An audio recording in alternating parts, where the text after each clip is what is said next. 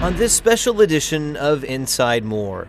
There is a very large tornado, almost wedge, heading right towards Moore, Oklahoma. We remember the frightening day that changed our city once again. Basically told people in the building they needed to be prepared to take tornado cover. Hear chilling stories from survivors in their own words. I thought we were really gone. Everything behind us, everything in front of us is gone but us. See how our city leaders used past experiences to help citizens through their darkest hour. I can relive all of the meetings where we just all sat and just continued to ask the question, are we doing enough and what else can we do? This story is not only about the devastation. This is a story of hope, courage, and community. A community that is strong. And now part 1 of More Strong, the stories of May 20th.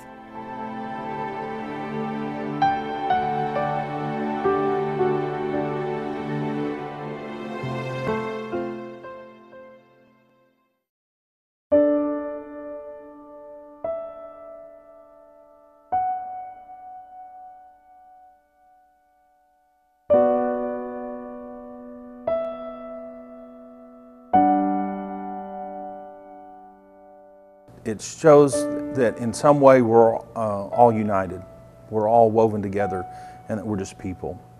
And they understand and can relate to the hurt that this community was feeling, and it hurt them. And they wanted to do whatever it was that they could, whether it be to write a letter, or to write a check, or to send supplies, to help in some way. They're sacred to us because it's somebody that took the time to put their thoughts on paper and get them to us. And we don't have a post office, so they really went to some great lengths to get these items to us.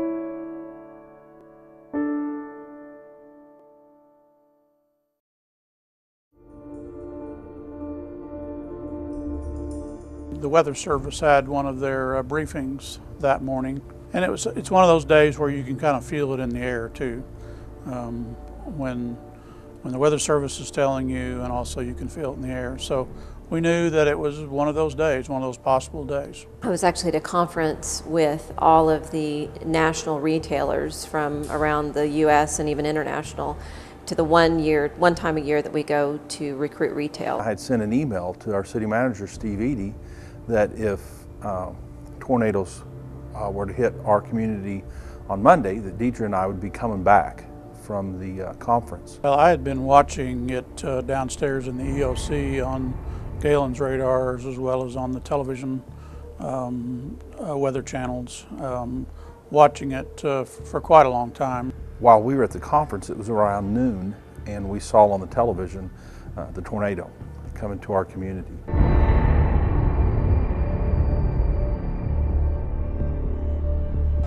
The tornado appears to be on the ground, looking due west. We are in Moore, Oklahoma. The date is May 20th. When it first touched down, it was fairly small. It was still a decent ways west of town, so it still had a chance that maybe it wouldn't grow very big or it wouldn't continue for too long and maybe dissipate before town.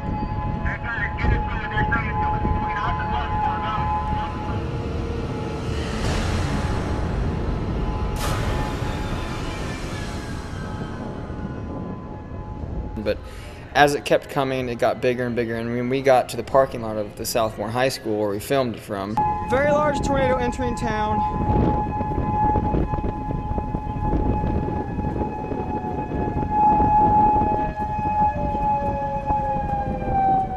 This is a repeat of May 3rd, 99. This is a repeat of May 3rd, 99. Dear God, please keep these people safe. There was obvious at that point that there's no way this thing was going to die anytime soon, and the only track it was going to go on, any way it moved, motion was possible with it, was through a very densely populated area. Basically told people in the building they needed to be prepared to take tornado cover, which in this building is basically the bathrooms on the first floor. We saw the debris just kind of splatted down and came down, so we knew that it was close.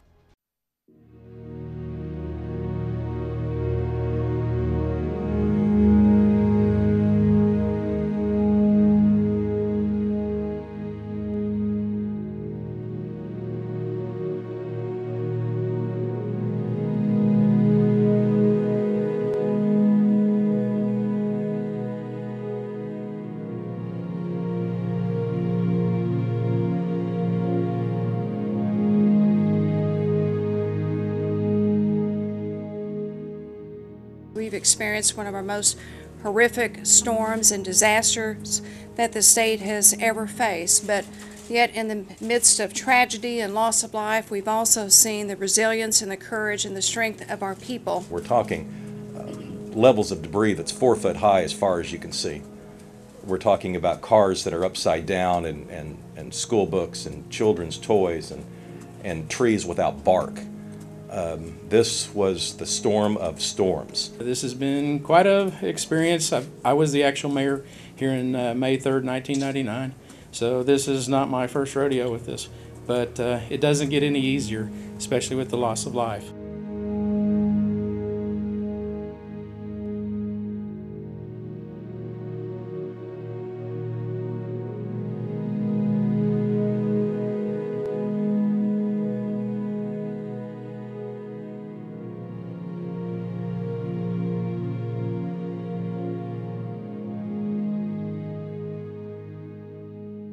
Seen it on a map or seen it on a television screen, but then when you're driving through and you know the people that live in the homes and you know it was awful. Just a matter of minutes. Things that took years to build and to grow and develop in just a matter of minutes was flattened and leveled. And so you stand there and you look at that stuff and you're just amazed at what has happened. You question it sometimes as to why, but there's no answer to that question,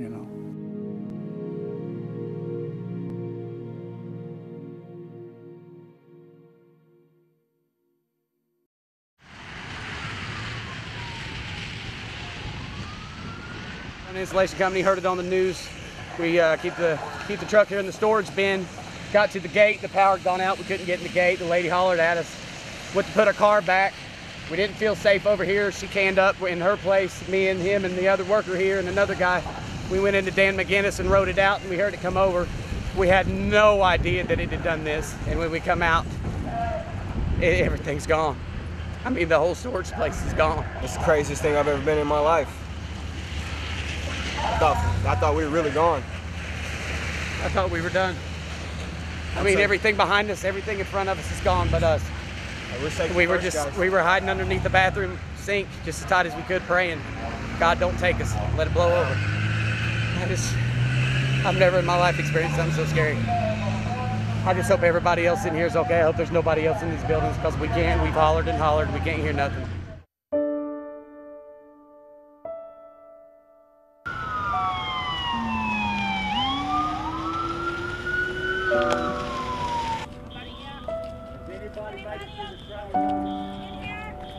Huh? Hello, somebody here?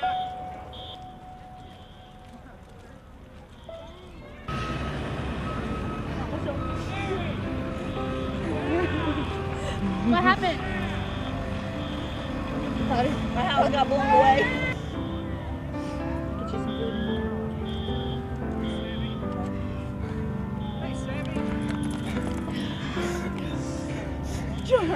It's gone. I know. Hey, buddy. I know it is. I can always rebuild. I was fixed to retire in December, but it looks like I'm not going to now, so. But no, I can always rebuild. It can be replaced. This is the rescued dog. This is Bella. Bella, baby. We came home. We finally made home and found this. And she was here by herself. Some friends of ours, childhood friends of our son, were already over here digging for her because they knew that she was here by herself. And when we heard her barking, they just started throwing stuff, trying to get down into a hole where she was. And she was just tucked into this one little spot that didn't cave in.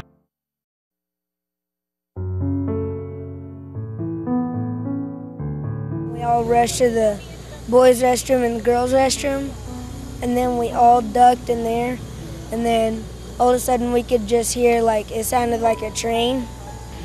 My kids I knew weren't underground, so I panicked, and of course it was pouring down rain. I couldn't get there fast enough, but they finally got a hold of us through our cell phones, so I knew they were both okay. And when I saw them, I was so thrilled to see them. I mean, I don't think we've ever hugged each other so tight. It was my first one, so I was pretty scared, but me and my friends started praying and God got his hand over us too. How did you get out? There was a hole in the wall, so we climbed through the hole in a line. The school building is about 150 yards from my house, but I had to go around the block, so it was 5 minutes. Time we got in the house, we just had a couple minutes to grab things and tried to check on my neighbor. Saw the tornado down the street, and we got in the storm shelter with the cat and what grade is wrote it down. 3rd grade.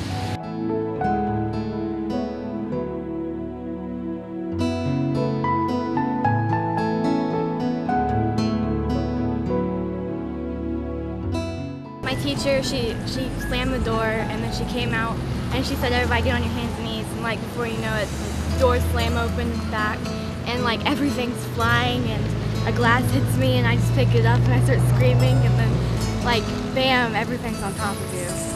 And you heard it. Yeah. Y'all were singing, weren't you? You and your friend was singing, y'all locked arms and was singing the whole time.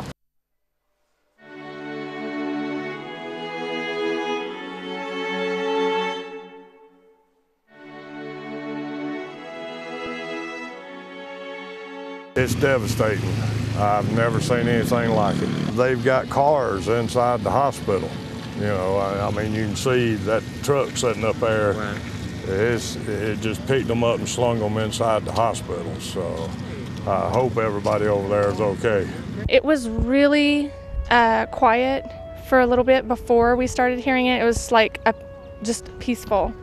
And then all of the sudden, we started to hear it getting rumbling closer and closer. My boys and I said a little prayer, and we asked God to keep us in his sheltering arms, and we bent over and put pillows on top of us, and I told the boys I was going to cover them with my body, and I talked to them the whole time so they would hear my voice the whole time. I told them, just don't look up, don't look up.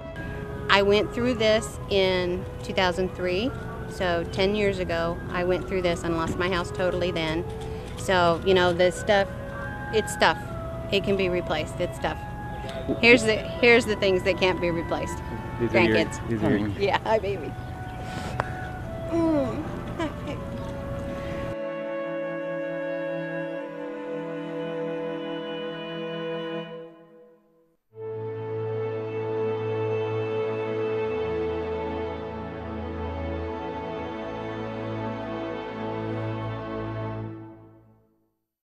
More Strong, the stories of May 20th, will continue in just a moment.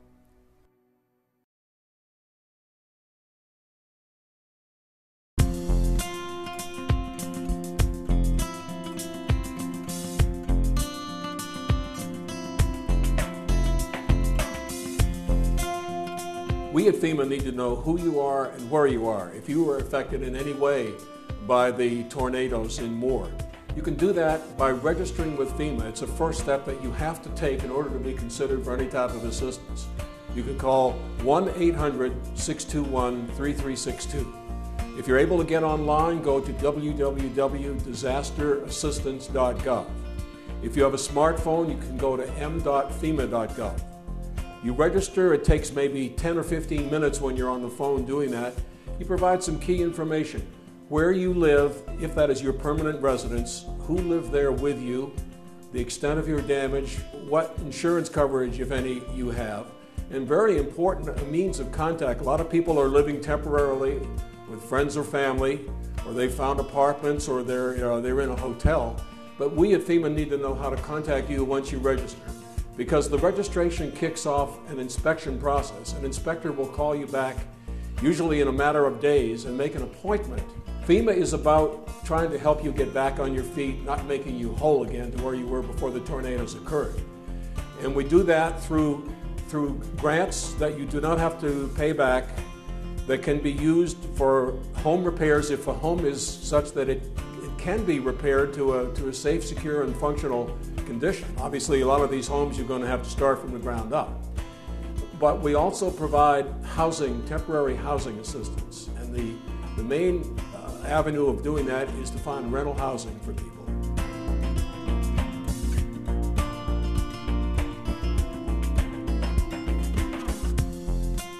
Well, in time of disaster, since 1953, SBA has been the primary source of federal assistance for private property owners.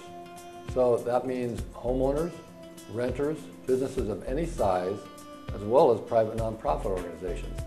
And there's three things that you need to remember. First is that we're called Small Business Administration, SBA, but we're not just for businesses. We want them to know that they don't have to make the decision now if they think they need or want a loan. And that's key. There are a lot of things that they're considering right now, and they don't have to make that decision. There's no cost, there's no fees to apply to SBA. There's no points on the loan. It's simple interest. There's no prepayment penalty. And the applicants are in control. So they're going to decide if they need or want the loan. And they can tell us at that time that they're ready when they have the information to make that decision. Right now, they don't have that information. And the third thing is we're here, and we have SBA representatives experienced in disaster applications to help each applicant complete their application. So we have customer service representatives, disaster representatives at the disaster recovery centers. The one here closest is the one at Westmore High School. And we're in partnership in there with FEMA and other federal agencies and other resources so that homeowners can come to that center and they can sit down with an SBA disaster representative and we'll help them complete their entire application. We actually have computers set up, they can actually do it online. Now, for businesses that have been impacted, we also have a business recovery center set up at Moore Norman Technology Center at the Business Development Center. And we want businesses to come there. The disaster recovery centers are kind of a one-stop shop for the residents. The businesses, the Business Recovery Center is a one-stop shop for them.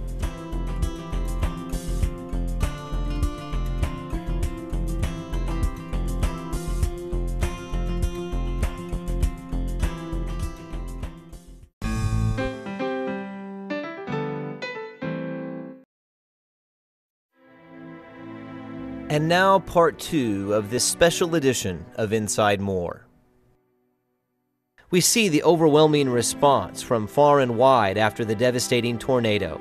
A lot of press, a lot of calls began to be coming in from all over creation, all over the world, really. See how city officials pulled together to respond. I know that everybody's heart and minds were in the right place, and how we were able to do that, I have no idea. It was superhuman strength. Be encouraged by volunteers who made it their mission to help Moore heal. We've had over 10,000 volunteers come through these doors that are from all over the United States. And now the conclusion to Moore Strong, the stories of May 20th.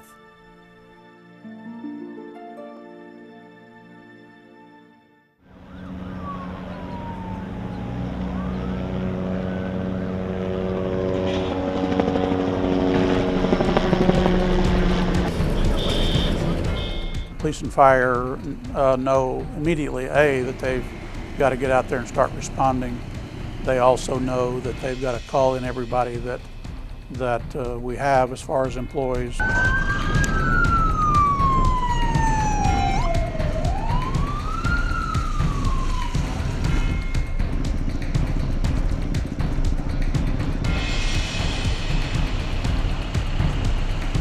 There's nothing normal about City Hall for several weeks, maybe even several months. A lot of what your normal job is or we're normally doing with parks or this or that stuff's put on hold.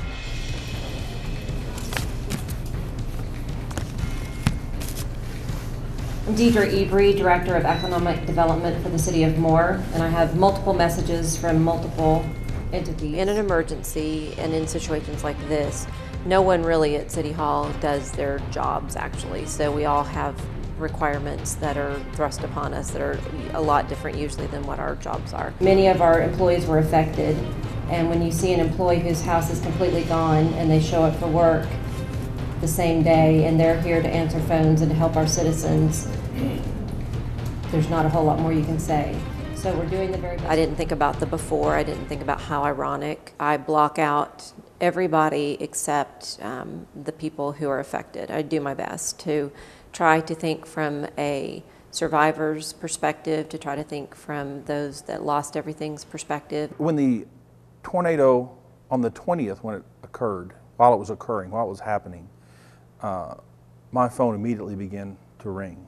I got phone calls from CNN, Fox, from the BBC.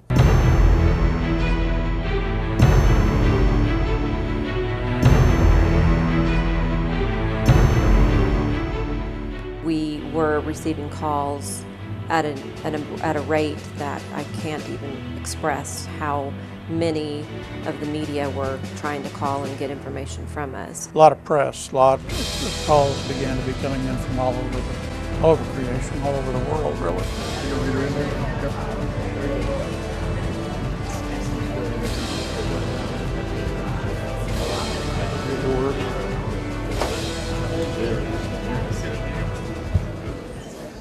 Well, thank you all for coming out this afternoon. We are trying to give daily updates on different things that are going on with the cleanup effort and the people who have been affected by these storms. I can tell you that it's a little smaller through here, and then there's about 3 smaller areas that are still barricaded off. And you will know that because there are officers there at checkpoints, or there are barricades that you cannot get through. You have to weigh the safety of the rescuers, the safety of the citizens themselves, the safety of the people in those areas against the need and the desire by those people to get back and see what's left of their home, preserve as much as they can their valuables, pictures and that sort of thing, to be able to find things that are mementos and things that are important to them. So there's a balance there. I can relive all of the meetings where we just all sat and just continued to ask the question, are we doing enough and what else can we do? We labored over every night that there was still a checkpoint in place, and what did it mean for those citizens, and if their checkpoint was there, it kept them safe, but then it also kept them away from their property. And we every day, every hour, we re-evaluated. The residents are able to freely come and go. It's worked out really well. We just again ask our residents to be a little bit patient with us. There are going to be temporary closures here and there for the next possibly a couple of weeks due to OG&E trying to get the power back up. Our department heads, most of them were here in 2003 and in '99. You just know what's going to happen, by and large what the issues are going to be. Definitely those storms in the past that we've had help prepare us all for this one. I know that everybody's heart and minds were in the right place, and how we were able to do that, I have no idea. It was superhuman strength to be able to sit around the table with those leaders and come up with the ideas that we came up with and be able to execute the way that we did. I'm just so proud of the jobs that they did, and each one of those department heads, yes, but also all of the people that work under them. Every one of those guys and ladies had a plan, and they were implementing it from day one. I think the '99 storm did it first. I think it revealed the character of Moore to be people that are caring, people that are very resilient, people that are concerned about their neighbors, people that are generous, people that are just outstanding people.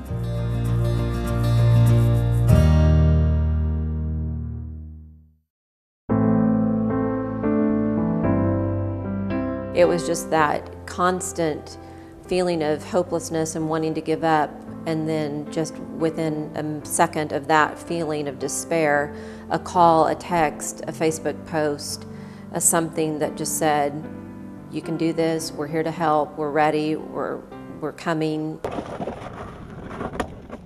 This debris removal is a huge, huge thing, and that's important to the community to get that stuff gone, just from the looks of how it looks.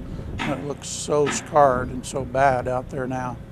But when that debris is gone, that'll begin to fade away, and it'll be an opportunity for a lot now to be built on. I put a little J here, and so that way when I give it to somebody to do on the board, I just put the number of the assistance was so overwhelming that it was far bigger than what we could control or what we could manage, and so we really just had to lean on faith-based organizations and other groups to assist us with that.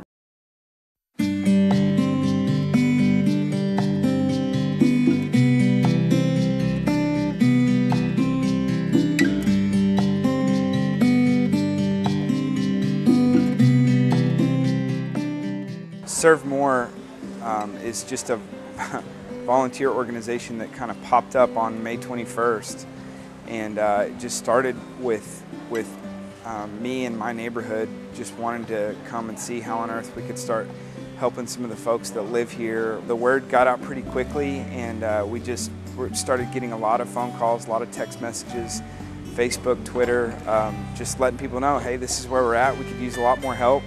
And as we said that, a lot more help came, and people started showing up kind of out of nowhere.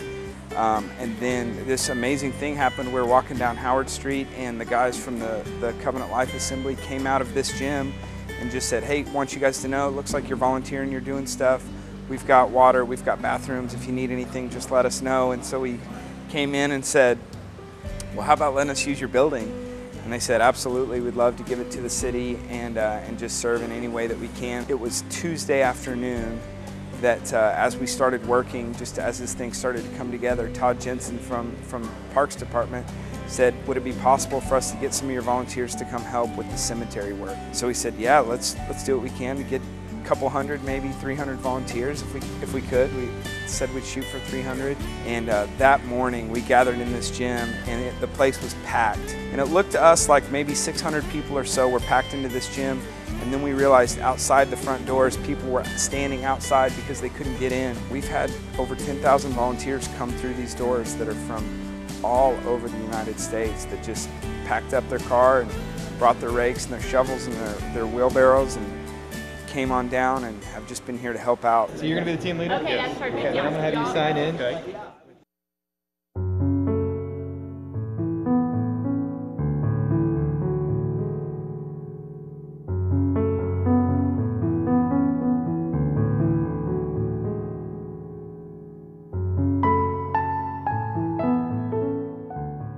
Never have seen anything like it.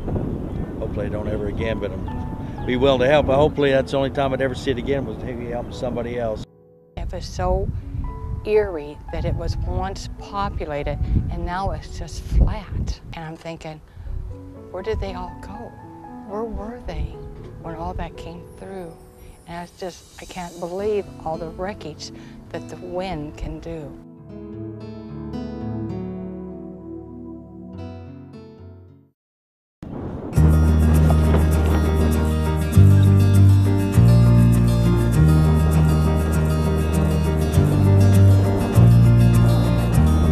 As we watch the news, we ask the question, what can we do? We're just here to be the hands and feet of Jesus Christ and try to show His love to others. When there was a call, you should meet it. If you got the ability and the time and the resources, then meet that call. I mean, we all sit in our homes and think, well, I wish I could be. Well, forget the wish, get on your feet and get to moving. It's all worth it, yes, as we have mingled with people in the community and have just had them shake our hands and say thank you so much for coming, and hopefully we're restoring some hope and humanity in our nation today. At our church we talk a lot about loving the city, and this has been just a really rubber meets the road. Do we really believe what we say we believe?